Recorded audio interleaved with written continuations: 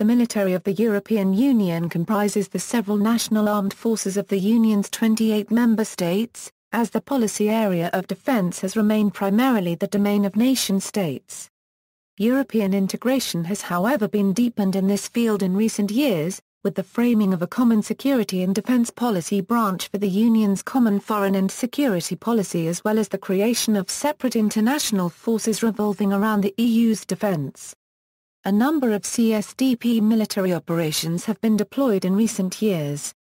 The principal military alliance in Europe remains NATO, which includes 22 of all EU member states as well as other non-EU European countries, Turkey, Albania, the United States and Canada.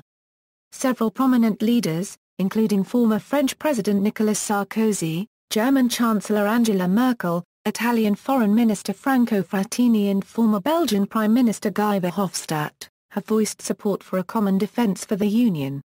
This possibility, requiring unanimous support among the member states, was formally laid down in Article 42 of the Treaty on European Union upon the entry into force of the Treaty of Lisbon on December 1, 2009. Furthermore, the Treaty of Lisbon extended the enhanced cooperation provision to become available for application in the area of defence. This mechanism enables a minimum number of member states to deepen integration within the EU's institutional framework, without the necessity of participation for reluctant member states. Development. Following the end of World War II and the defeat of the Axis powers, the Dunkirk Treaty was signed by France and the United Kingdom on March 4, 1947 as a treaty of alliance and mutual assistance against a possible German attack in the aftermath of World War II.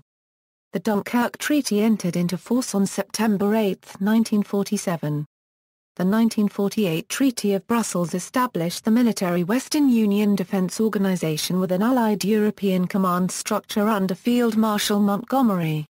Western European powers, except for Ireland, Sweden, Finland and Austria, signed the North Atlantic Treaty alongside the United States and Canada, which only created a passive defence association until 1951 when, during the Korean War, the existing and fully functioning Western Union Defence Organisation was augmented to form the North Atlantic Treaty Organisation, NATO. In the early 1950s, France, Germany, Italy and the Benelux countries made an attempt to integrate the militaries of mainland Western Europe, through the treaty establishing the European Defence Community. This scheme did however not enter into force, as it failed to obtain approval for ratification in the French National Assembly, where Gaullists feared for national sovereignty and Communists opposed a European military consolidation that could rival the Soviet Union. The failure to establish the EDC resulted in the 1954 amendment of the Treaty of Brussels at the London and Paris conferences, which in replacement of EDC established the political Western European Union out of the earlier established military Western Union Defence Organisation and included West Germany and Italy in both WEU and NATO. As the conference ended the occupation of West Germany and the defence aims had shifted from Germany to the Soviet Union. Out of the 28 EU member states, 21 are also members of NATO. Another 3 NATO members are EU applicants and 1 is solely a member of the European Economic Area. In 1996, the Western European Union was tasked by NATO to implement a European security and defence identity within NATO, which later was passed over to the EU Common Security and Defence Policy as all Western European Union functions were transferred to the European Union through the Lisbon Treaty. The memberships of the EU and NATO are distinct, and some EU member states are traditionally neutral on defence issues. Several of the new EU member states were formerly members of the Warsaw Pact. Following the Kosovo War in 1999, the European Council agreed that the Union must have the capacity for autonomous action, backed by credible military forces, the means to decide to use them, and the readiness to do so, in order to respond to international crises without prejudice to actions by NATO. To that end, a number of efforts were made to increase the EU's military capability, notably the Helsinki Headline Goal process. After much discussion, the most concrete result was the EU Battlegroups Groups initiative, each of which is planned to be able to deploy quickly about 1,500 personnel. The EU currently has a limited mandate over defence issues, with a role to explore the issue of European defence agreed to in the Amsterdam Treaty, as well as oversight of the Helsinki headline goal force catalogue processes. However, some EU states may and do make multilateral agreements about defence issues outside of the EU structures. On February 20, 2009, the European Parliament voted in favour of the creation of Synchronised Armed Forces Europe as a first step towards a true European military force. SAFE will be directed by an EU directorate, with its own training standards and operational doctrine. There are also plans to create an EU Council of Defence Ministers, and a European statute for soldiers within the framework of SAFE governing training standards, operational doctrine and freedom of operational action. EU forces have been deployed on peacekeeping missions from Middle and Northern Africa to Western Balkans and Western Asia. EU military operations are supported by a number of bodies, including the European Defence Agency, European Union Satellite Centre and the European Union Military Staff. In an EU consisting of 28 members, substantial security and defence cooperation is increasingly relying on great power cooperation. Implications of the Treaty of Lisbon. The entry into force of the Treaty of Lisbon triggered member states of the Western European Union to scrap the organisation, which had largely become dormant, but they have kept the Mutual Defence Clause of the Treaty of Brussels as the basis for the EU Mutual Defence Arrangement. The Treaty of Lisbon also states that, forces and frameworks, common security and defence policy. The defence arrangements which have been established under the EU institutions are part of the common security and defence policy, a branch of the common foreign and security policy. It should be noted that Denmark has an opt-out from the CSDP. European Defence Agency, European Security and Defence Identity, European Union Institute for Security Studies, European Union Military Staff. A Euro supervises military operations carried out by the EU. Its chief is General Henri Benchit, a former chief of the French Defence Staff. EU Battle Group. A Euro, a type of force of which there are 15, each one numbering 1,500 troops. Under direct control of the European Council. Helsinki headline goal, listing of rapid reaction forces composed of 60,000 troops managed by the European Union, but under control of the countries who deliver troops for it. Separate initiatives by member states that revolve around the defence of the European Union in some way or another, or acting as a European standing army. Finabel, Eurocorps. A Euro-independent military force composed of 60,000 troops that can be deployed for various missions. Euro-4. A Euro rapid reaction force to be included in EUFOR missions. European Gendarmerie Force. A Euro crisis intervention force composed of 900 personnel, with 2,300 additional personnel that can be deployed as reinforcements. European Air Group, European Air Transport Command, European Maritime Force, Organisation for Joint Armament Cooperation. I German-Dutch Corps, has been extended as NATO's Response Force Brigade. It includes battalions and platoons from the Netherlands, Germany, Belgium, France, Spain, Denmark, Turkey and Norway. Overall personnel come from 12 countries. European Defence Initiative, Permanent Structured Cooperation in Defence, Military Expenditure and Personnel. The following table presents the military expenditure of the European Union in euros. The combined military expenditure of the European Union member states amounts to just over 192.5 billion. This represents 1.55% of European Union GDP and is second only to the $503 billion military expenditure of the United States. The U.S. figure represents 4.66% of United States GDP. European military expenditure includes spending on joint projects such as the Eurofighter Typhoon and joint procurement of equipment. The European Union's combined active military forces in 2011 totaled 1,551,038 personnel. According to the European Defence Agency, the European Union had an average of 53,744 land force personnel deployed around the world. In a major operation, the EU could readily deploy up to 425,824 land force personnel and sustain 110,814 of those during an enduring operation. In comparison, the US had on average 177,700 troops deployed in 2011. This represents 12.5% of US military personnel. In a speech in 2012, Swedish General Jens Kansira criticized the spending levels of European Union countries, saying that in the future those countries' military capability will decrease, creating critical shortfalls. Guide to table. All figure entries in the large table below are provided by the European Defence Agency. Figures from other sources are not included. The table is split into two distinct parts, red for data regarding expenditure and green for data regarding personnel.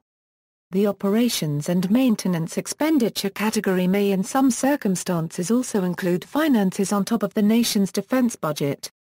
The categories troops prepared for deployed operations, and troops prepared for deployed and sustained operation only include land force personnel. France and the United Kingdom.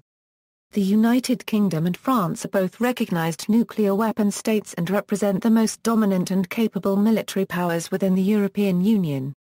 In 2010, the United Kingdom and France accounted for 45% of Europe's defense budget, 50% of its military capacity and 70% of all spending in military research and development. The European Union Institute for Security Studies has suggested that the Lancaster House Treaties signed between Britain and France in 2010 may lay the foundations of a new engine for European defence. Its publication also makes the observation that both are committed to preserving their expeditionary warfare capabilities, such as retaining the capacity to deploy a substantial number of troops during a high-intensity expeditionary operation, anywhere in the world. The BBC reported that the Lancaster House Treaties will pool resources of these two nations' armed forces to maintain their status as major global defence powers. British and French military expenditure for 2012 published in the Stockholm International Peace Research Institute Yearbook 2013 using current market exchange rates and US dollar. Figures for active military personnel are provided by their respective ministries of defence. The table, militaries of member states, European naval forces. The combined component strength of the European naval forces is some 544 commissioned warships. Of those in service, 4 are aircraft carriers, the largest of which is the 42,000-ton Charles de Gaulle. However, British plans will see 2 70,600-ton Queen Elizabeth-class aircraft carriers enter service starting 2018. Of the EU's 58 submarines, 21 are nuclear-powered submarines while 37 are conventional attack submarines. Many European navies do not classify destroyer-sized vessels as destroyers, and instead classify them as frigates regardless of size and role. This would explain the relatively large difference between the number of destroyers and frigates in service. Operation Atalanta is the first ever naval operation of the European Union. It is part of a larger global action by the EU in the Horn of Africa to deal with the Somali crisis. As of January 2011, 23 EU nations participate in the operation. Britain and France have blue water navies while Italy and Spain have green water navies. Guide to table, ceremonial vessels, research vessels, supply vessels, training vessels, and icebreakers are not included. The table only counts warships that are commissioned and active. Surface vessels displacing less than 200 tons are not included, regardless of other characteristics. The amphibious support ship category includes both amphibious transport docks and dock landing ships. The anti-mine ship category includes minesweepers and mine hunters. Generally, total tonnage of ships is more important than total number of ships. The table, European land forces. Combined, the member states of the European Union maintain large numbers of various land-based military vehicles and weaponry. Guide to table. The table is not exhaustive and can only provide approximate figures. The main battle tank category also includes tank destroyers. The armored fighting vehicle category includes all types of armored vehicles, such as infantry fighting vehicles, armored personnel carriers, infantry mobility vehicles, armored engineering vehicles, armored recovery vehicles, armored command vehicles and all other types. The self-propelled gun and towed artillery categories only include howitzers. Other types of towed or self-propelled artillery are not included regardless of characteristics. The multiple rocket launcher category is also known as rocket artillery. The attack helicopter category only includes attack helicopters comparable in role and configuration to Aegis-Land Apache or Eurocopter Tiger types. The table, European Air Forces. The Air Forces of Europe operate a wide range of military systems and hardware. This is primarily due to the independent requirements of each member state and also the national defense industries of some member states. However, such programs like the Eurofighter Typhoon and Eurocopter Tiger have seen many European nations design, build and operate a single weapons platform.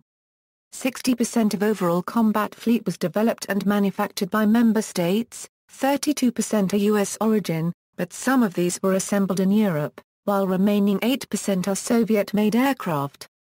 In 2013 it is estimated that the European Union had around 2,000 serviceable combat aircraft. Currently within the EU operates, 5th-generation jet fighters, F-35. April 5th-generation jet fighters, Eurofighter Typhoon, Saab James 39 Gripen, Dassault Rafale. 4th-generation jet fighters, F-16, Panavia Tornado, Dassault Mirage 2000, FA-18, MiG-29. 3rd-generation jet fighters, F-4, MiG-21. Ground attack aircraft, AMX, AV-8B Harrier II, LTVA-7 Corsair II, Dassault Super Permel Tendered, Dassault Mirage F1, Su-22, Su-25 and others. The EU's airlift capabilities are evolving with the future introduction of the Airbus A400M. The A400M is a tactical airlifter with strategic capabilities. Around 140 are initially expected to be operated by 6 member states. Guide to table. Aircraft are grouped into 3 main types, red for combat aircraft, green for aerial refueling aircraft, and blue for transport aircraft. The 3 other categories include additional aircraft according to their type sorted by color. This was done because it was not feasible to allocate every type its own category. The special category includes AEW&C, A-Star, SIGINT, and reconnaissance aircraft. The table, combat aircraft, transport, tanker and airlift aircraft, see also, Combined Joint Expeditionary Force, European Security Strategy, Organization for Security and Cooperation in Europe, European Defence Agency, Notes. References. External links, The Armed Forces of the European Union, 2011-2013, by Charles He-Man. Good overview of every armed force within the EU, detailed equipment inventories.